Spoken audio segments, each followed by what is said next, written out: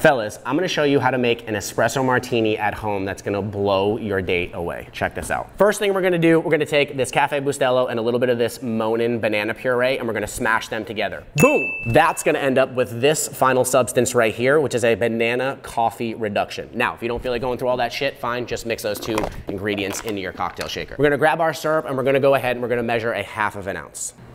We're gonna take some fresh lemon juice and also measure a 1/2 ounce. We're gonna take this vodka here and measure ourselves 2 ounces. Now we're gonna go ahead, grab some ice, throw it into our cocktail shaker. Now we're gonna give this a hard shake for about 15 seconds. Now you're gonna grab your strainer, also grab your double strainer. Don't wanna get any of those ice chips on top. Strain it on through. Last up, we're gonna give this a little garnish. I'm gonna go ahead and grab my hand torch tool and a little bit of cinnamon. Ladies and gentlemen, there you go, a delicious banana espresso martini that's gonna keep your date up all night and impress her.